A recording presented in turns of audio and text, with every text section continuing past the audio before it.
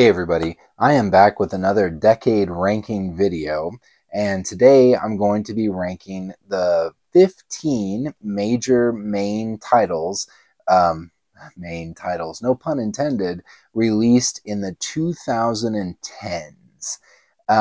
As the first part of Stephen King's career, it just seems like he had one iconic hit after another, especially now with the passage of time. Books like The Stand, Salem's Lot, Shining, Carrie, Cujo, Firestarter, Christine, they all stand as true milestone moments in his career, which to the casual observer might lead one to believe that his best days occurred in the 70s and 80s. And in terms of his writing and in terms of his storytelling, I would say that that is far from true in terms of what has become iconic in the pop culture. That may be true, but for the constant readers who look forward to every new Stephen King release, you know that his writing, if you feel like I do, his writing has just gotten better as he's gotten older. And when I did the ranking of the 90s. There's a few highlights in the 90s. Overall, I would say it was definitely a step down in quality from the 80s, which also had some inconsistencies. And the 2000s was kind of the same. As he recovered from his near-death experience in 1999, there were some real hit-or-miss moments in the 2000s as well. And there haven't really been any highlights for me yet in the 2020s. But going back and making the list of the 2010s and then ranking them, it is truly, in my opinion, one of his most consistent decades of all time. And that has given me the idea for another video at some point in the future, ranking the decades themselves. The 2010s, so I made this list, 15 titles, and of the 15, I would consider 13 of them to be easy recommendations for fans of Stephen King. You should check these books out. And let's see, out of the 15, I would consider 6, maybe 7 to be Stephen King classics, which is, I don't know, other than the 70s, which hardly counts, is one of the best ratios of total titles and classics of any decade in Stephen King's career. So anyway, without further ado, let's get into it. Ranking the 2010s. So the place to start for me is very simple. In the 2010s, at number 15, the bottom of the list, I put Elevation, which, despite the fact that it's teeny tiny, just so much smaller than your standard novel, it is listed as a novel when it is very clearly either a long short story or a novella. It's still listed as a novel. And it had a list price of $20, which is pretty high for what you get. There's nothing wrong with the story. The story is fine. I think it's just almost like Blockade Billy. It's just one of those underwhelming releases that it's just really easy to just skim over, because this was not the only book in the year that it was released. I think there was at least one other, and it just kind of, like blink and you miss it and you're on to the next thing. So at the bottom of the list, I put Elevation. Not to say it's a bad story, just to say that it is pretty easily forgotten in the mad rush of the 2010s. Coming in at number 14, I put Stephen King's first collaboration with Richard Chizmar, Gwendy's Button Box. This story, I feel, is very modest, but it is an interesting idea, and it's thought-provoking. It's far from a classic, but in terms of the Gwendy trilogy, which I will do its own video about someday, Gwendy's Button Box is by far the standout title of that trilogy. The second book was written only by Richard Chizmar, and I don't know, the less said about that, the better. And then the final book did have Stephen King's name on it, but comes across almost like just complete and utter Stephen King fan service, which Stephen King may have been part of. Anyway, I digress. That's for another day. Gwendy's Button Box, the first of the trilogy, it's a decent story, but it does not stand out as one of the most important works of the 2010s, or one of the most important works of Stephen King's career. So it comes in at number 14. At number 13, starting with the part of the list, as I mentioned at the beginning, that are easy recommends to anybody who's interested in Stephen King. From here on out, everything on this list is worth reading. And in some ways, ranking this list was challenging because of the overall decent quality of the work. But coming in at number 13, I put the story collection, The Bazaar of Bad Dreams. There's nothing wrong with it, but I know for some people the short stories really resonate. But for me personally, just there's so much diminished impact in the shorter package as opposed to the novels that I inhabit and live with for so long, that the short story collections kind of get the short end of the stick because they just don't linger in the memory quite as much. Anyway, number 13, The Bazaar of Bad Dreams. One of the really unique and interesting accomplishments that Stephen King had in the 2010s was a trilogy of books that they owe just as much to like the police procedural as they do to straight up suspense and horror, and that's the Bill Hodges trilogy. Definitely one of the highlights to me of Stephen King's entire career, and really, really exciting that in his 40 years into his career, he sparked on this new idea and these new characters that obviously really, really resonated with him, and produced this really unique trilogy. But coming in at number 12, I put the third book in the trilogy, End of Watch.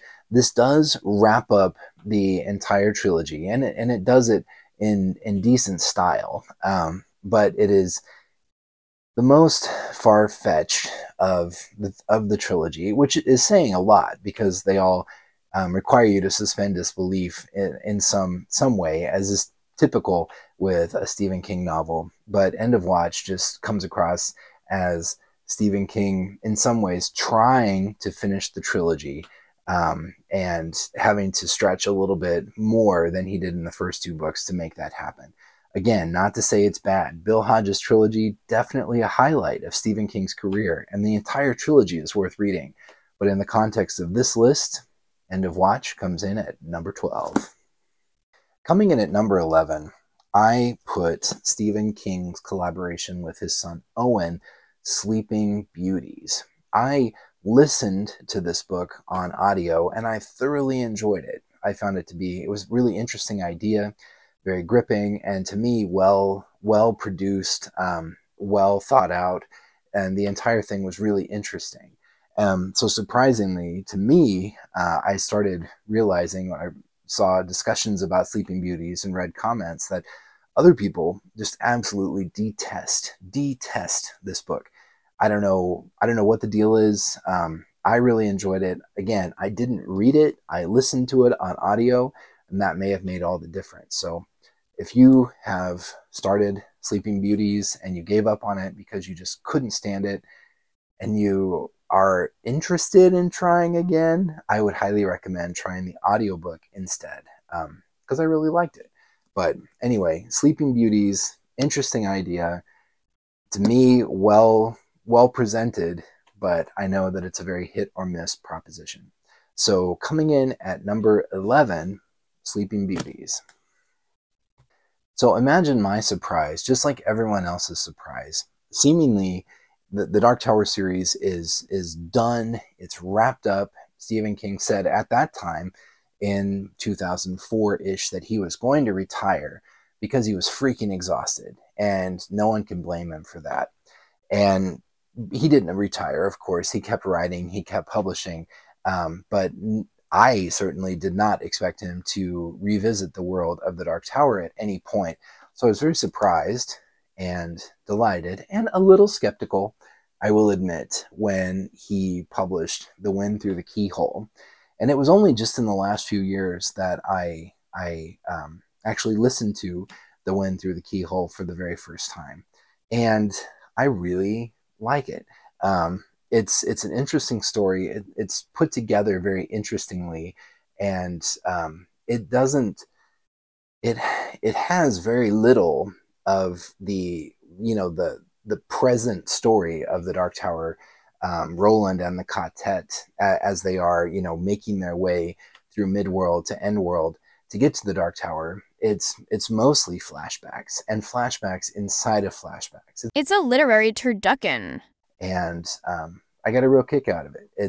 It fits just perfectly right in with the Dark Tower series at book 4.5, technically, and it makes me hope that Stephen King goes back to that world and writes another Dark Tower story at some point in the future. Now, some people just swear on their life that that will indeed, in fact, happen, but who knows? And Stephen King is 75 years old, I think, or he may have already turned 76, but shame on me for not knowing that off the top of my head. Anyway, all that to say, we'll see. There will be water if Ka wills it. But anyway, coming in at number 10, The Wind Through the Keyhole. One of the characters that was introduced in the Bill Hodges trilogy apparently just really struck a chord with Stephen King, because he's gone back to this character multiple times since the Bill Hodges trilogy, and she's now got her own series of books, and that is Holly Gibney. And to me, the best Holly book outside of the Bill Hodges trilogy, which aren't really Holly books per se, but the best Holly book is The Outsider. It gets spooky, it gets really weird, which is not bad. A lot of Stephen King gets spooky and really weird, and that's perfectly fine. One of the things that stands out to me about The Outsider is actually the beginning. There's when Stephen King, like, you can tell if an idea, a scene, something just really sparks his imagination, he can set a scene like nobody else and draw out the suspense and see the fine details and just build and build and build the foreshadowing and just the dread and the suspense. And there's a scene outside of a courthouse at the beginning of The Outsider that I think is an absolute masterpiece. Now, the rest of the story, it goes all over the place, and it's a bit far-fetched, but it's still very, very enjoyable. And it comes in at number 9 on my list of ranking the 2010s. I've gone on record as saying that I'm not a big fan of The Colorado Kid. It's incredibly half-baked to me. It's a mystery with no resolution, and it's just not great. It's quite underwhelming. So I was a bit worried and a bit suspicious when Stephen King announced that he was releasing another book on the Hard Case Crime imprint. I was hoping that it would not be another Colorado Kid, and it was not. It is an exceptional, modest, B-level Stephen King, and that is Joyland. It's as a setting, it has a haunted amusement park, or maybe just an amusement park that's really run down and creepy, which I absolutely love. There's a subplot about young love, and it's very enjoyable. It's very gripping. It's spooky. It's haunting. It's scary. It's romantic. It's all of the things that the Colorado Kid was not. And out of the 3 hard case crime books, Colorado Kid, Joyland, and later, Joyland to me is far and away the best one. It comes in at number 8 on my list from the 2010s. A while back, I did a video of the most underrated Stephen King books of all time. And to me, I think a lot of the reason that a book ends up underrated, at least in my opinion, is that he, like clockwork, he's releasing books, at least one per year, sometimes more than one per year. This year, 2024, looks like it's shaping up to be a 2-book year, which is fantastic. And this book it ended up on my list of the most underrated simply because I think it just falls victim to that really intense schedule. The books get released, and then before they can really catch on, especially if there's no TV adaptation, no movie adaptation imminent when the book is released, it's so easy for it to just get lost in the wake of the momentum of everything that comes after. Anyway, all that to say, coming in at number 7 on my list, I put The Institute. Now, The Institute, in a lot of ways, it strikes at some chords that it's almost like Stephen King's greatest hits in terms of plot elements. There's young people, which immediately makes me think of the Losers Club in it. There's secret government stuff going on, which reminds me of The Shop from Firestarter. There's some psychic stuff going on, which makes me think of The Breakers from the Dark Tower series. So, but it's not, it's better. It's greater than the sum of its parts. And it's really compelling. And even though Stephen King, as he's gotten older, arguably writes young people less convincingly, which only makes sense as the farther he gets from his own youth, I found the characters in The Institute to be interesting, compelling. Nothing glaringly stood out to me as like, that's not the way that young people in that situation would act. I found the book very gripping, and I don't think that it gets the love that it deserves. So I want to reiterate again on another video that if you haven't read The Institute, it is well worth picking up. Definitely, if not a Stephen King classic, at least a really, really strong and underrated Stephen King story. Coming in at number 7, The Institute. So coming in at number 6, I put the first book from the Bill Hodges trilogy, Mr. Mercedes. This book, it starts with a bang with seemingly something ripped from the headlines, vehicular homicide, and then it just goes into this. So for me, I was not expecting the police type of police procedural aspects, even though there's some supernatural aspects. There's definitely some horror aspects to this book. The retired, like, grizzled, down on his luck, kind of depressed police investigator was unexpected for me in terms of a main character. And I really found Bill Hodges to be endearing. I grew to really like him as a character. And Mr. Mercedes, this is one of those where Stephen King just does such an exceptional job ratcheting up the suspense and setting the stage and the foreshadowing for what eventually happens. And it truly has one of the most elaborate, most brilliantly wrought climactic scenes in any Stephen King book. Highly, highly recommended. For some reason, this is another one that, while it seems very obviously high quality to me, not everyone enjoys it. What are you going to do? It does introduce us to an entire universe of characters that have now been featured in at least 6 stories or novels in the Stephen King universe, because Holly has carried on the storyline from the Bill Hodges trilogy, and she's now having adventures of her very own. But anyway, it all started here. Coming in at number 6 on my list, Mr. Mercedes. It's easy to stereotype Stephen King. As I mentioned earlier, the books from the 70s and the 80s, they all stand out. Very iconic, very grisly, very horrific. He became the king of horror for a reason. And it's easy to stereotype that as he's gone on, as he's gotten older, he has just generally mellowed out. And I do believe that his interests and the scope of his works encompasses all kinds of things. Horror is just one flavor in the crazy, mad literary stew of Stephen King. But that's not to say that he can't still pull out all the stops when he chooses to. And while he's generally optimistic and upbeat, and his books you know, they don't always have like a universally happy ending, but they usually end on a note of hope.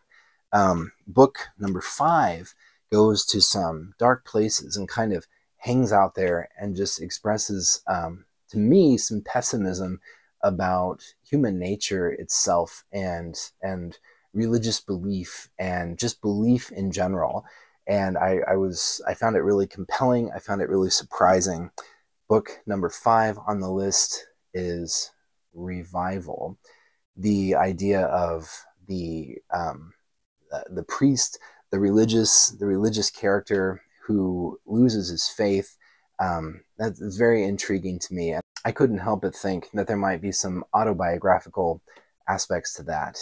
There's some scenes in Revival that stick in the memory. Very surprising, very compelling, very dark, and to me, definitely a Stephen King classic.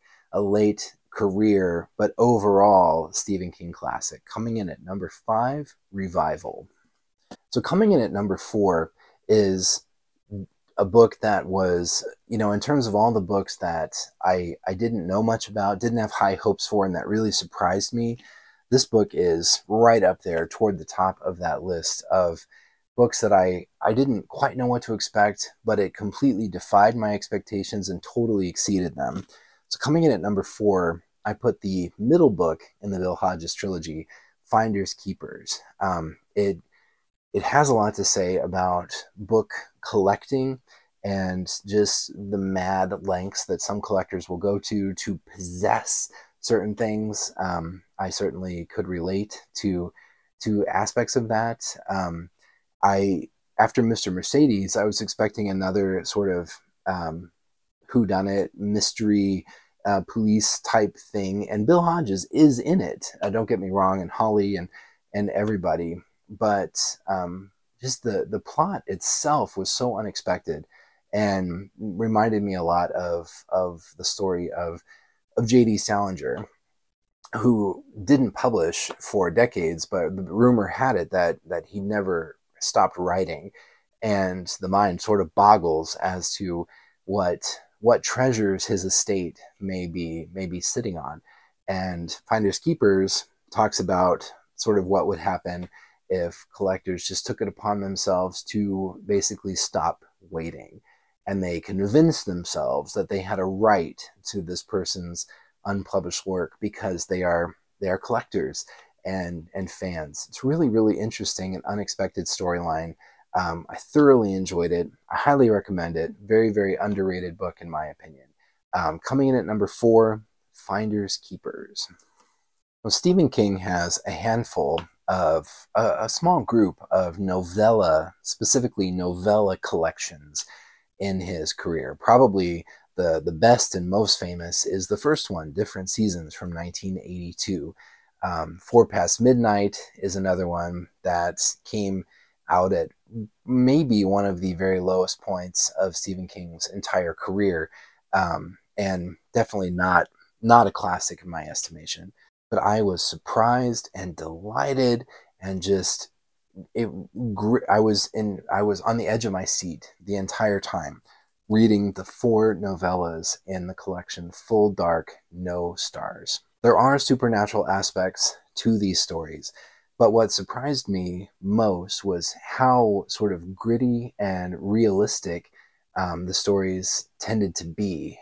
In particular, the story Big Driver, which is, I mean, and it's gritty, almost reminded me of sort of Jack Ketchum, of there's this cruelty and twisted, sick people doing horrible things, and it was just seemingly a real change of pace. And even though Stephen King is, you know, well into his career, into the twilight of his career, perhaps he had this idea, and he handled it masterfully and just viciously, and I absolutely was on the edge of my seat.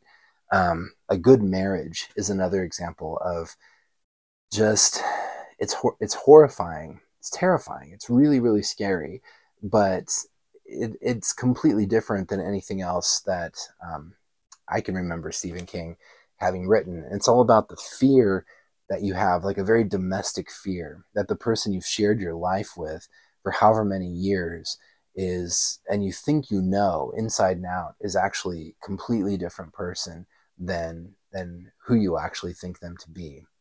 Really unique, very, very well done, very well handled.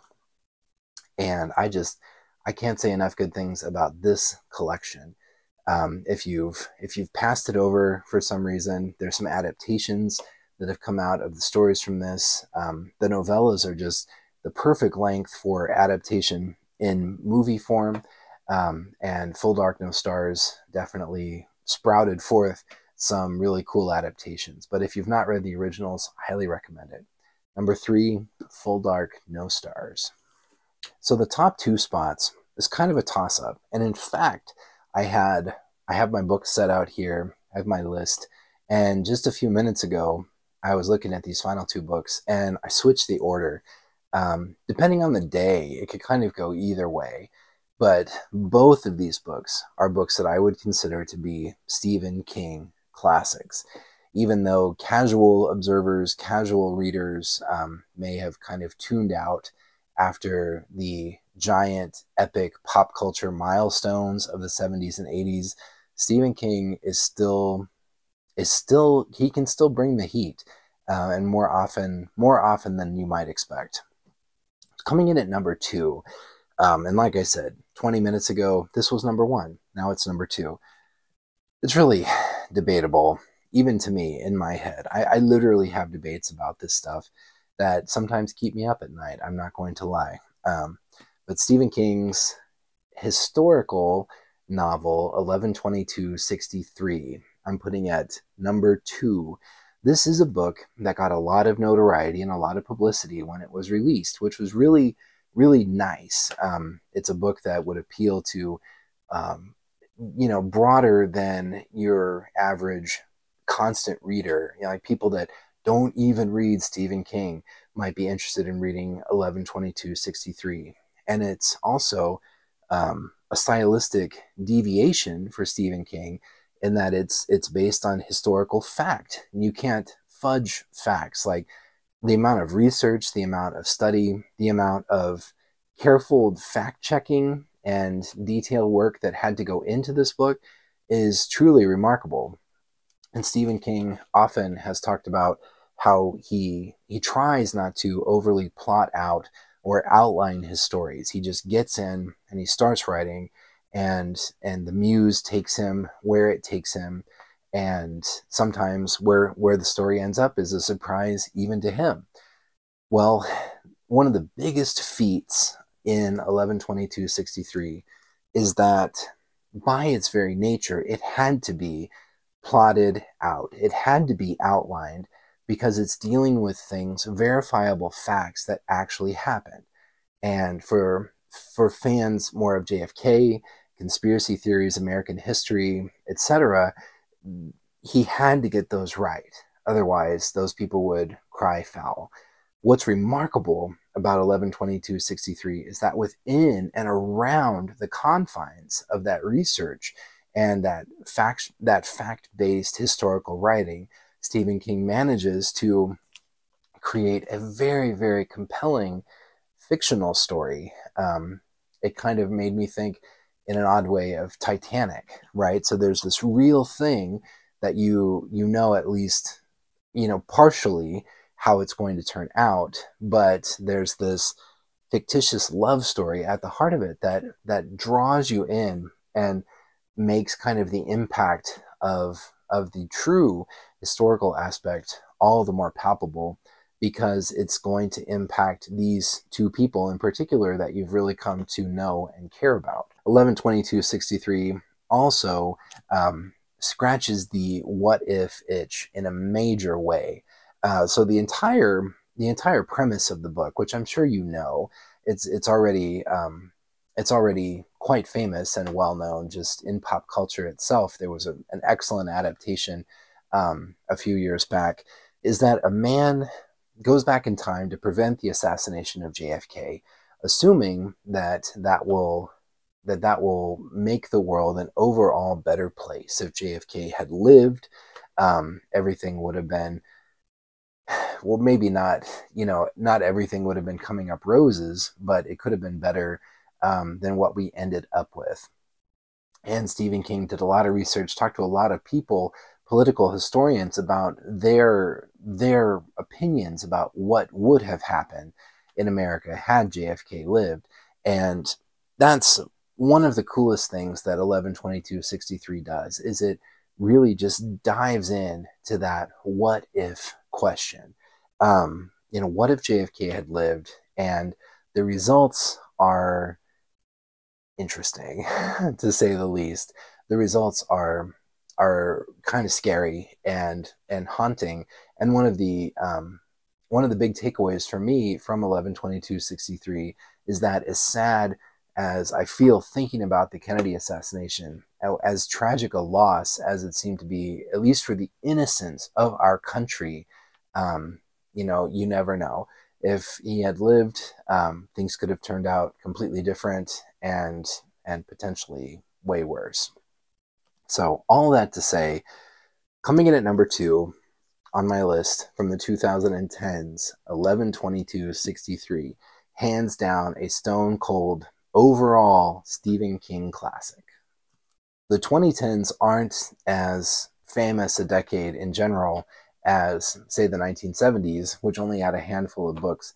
But if you've been keeping track, you know which book is at the top of the list. And like I said, this one, 11/22/63, they hold the top 2 spots, and they can kind of go back and forth. But number 1 in the 2010s, I put Dr. Sleep. What? So to me, The Shining holds the spot as the number 1 Stephen King book of all time. It's my absolute, hands down, personal favorite Stephen King book. And it's a lot of people's personal favorite Stephen King book. It's very, very famous. It's one of those pop culture touchstones that is relatable to millions and millions of people, generations of people. And it had an incredibly famous and controversial, at least in Stephen King's perspective, adaptation by Stanley Kubrick in 1980, and then a miniseries adaptation by Stephen King himself in the 90s. All this ground is very, very familiar and very well worn. So just the risk, the colossal, almost overwhelming risk that Stephen King took in writing a sequel to one of his earlier works. There have been series, of course, the Dark Tower series, the Bill Hodges trilogy. There are series that feature the same characters as they progress, but off the top of my head, Dr. Sleep is the first actual sequel that Stephen King has ever written. And to pick one of his just absolute classic novels to write the sequel for, just an incredible risk, but it pays off brilliantly. So Dr. Sleep catches up with Danny Torrance when he's an adult, and we get a lot of backstory as to what happened to Danny and Wendy and Halloran after the events of The Shining, which is really interesting, to sort of go back and revisit that character and sort of find out what happened. Because at the end of The Shining, it does end on a positive and hopeful note, but there's, you're just left wondering, how in the world can these people possibly put their lives back together again? Well, Dr. Sleep talks about exactly how they tried to do that. And then Danny grows up and he starts battling some very grown-up demons of his own. He joins AA, which Stephen King himself is very, very familiar with, and he gets sober and he finds a positive outlet to utilize his power while also keeping the ghost from his past securely locked away. So everything's going along. It's kind of low-key. It's kind of mundane. And then there's this new group of villains. And what a group of villains. These are absolutely heinous characters, but in the fashion of the best villains, they are not without their endearing, I'm not going to say redeeming, but endearing qualities. They're quirky, they're strange, their lives are bizarre. There's one death scene in the book that's at the hands of this group of villains who call themselves the True Knot, is just truly one of the most disturbing things in the entire Stephen King universe, which is saying one heck of a lot.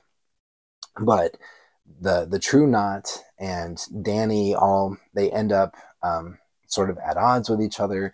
There's a new young person, a much happier child with a much happier childhood, but with powers equal to or potentially even greater than Danny's ever were. And her name is Abra.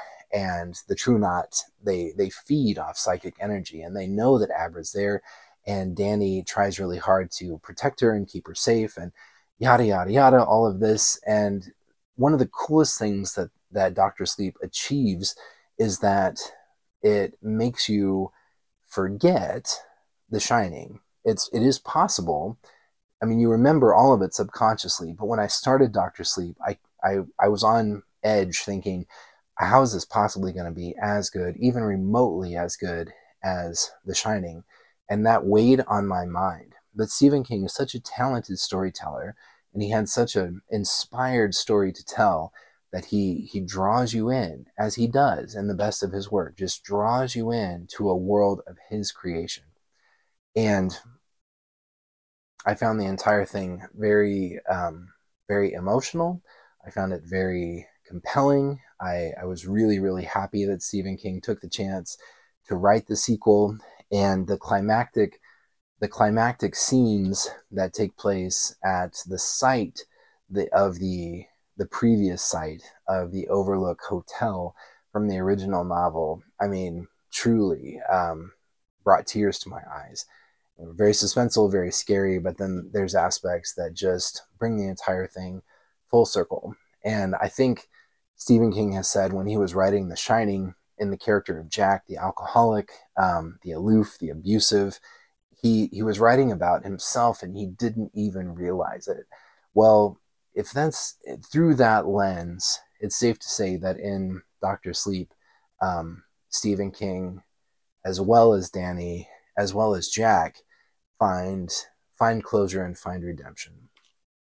I think that I may not be the most objective person when it comes to this particular book, because I do love The Shining so much, but I think in a way that made it more likely that I would absolutely detest Dr. Sleep if he had gotten it wrong, but he didn't get it wrong. It's brilliant. I absolutely love it, and it comes in at #1 on my list of the 15 books from the 2010s, one of Stephen King's overall very best and most consistent decades to date. So let me know in the comments about your list. What's your #1 book of the 2010s? Did I rank? Was there something on my list that I put too high? Was there something that I put too low? Do you agree with my assessment of Dr. Sleep at #1? Is 11/22/63 overrated? Is it underrated? Let me know. Let me know what you think. And even though it's a topic really for another day, let me know your thoughts on the Gwendy trilogy as well. I'm going to go there at some point. I'm just not quite ready yet. But I am always curious to know what other people think about this type of stuff. So anyway, thank you very much for sticking with me through this lengthy list. I appreciate your time. I appreciate your support. Thank you for watching. Thank you for subscribing, all of the above. And the Stephen King collecting community, the Stephen King constant reader community is really that. It's a community, and there's a lot of love and support that I've felt from you, and just in general related to this topic. So I really appreciate it. Take care of yourselves, and until next time, I will talk to you later. Bye.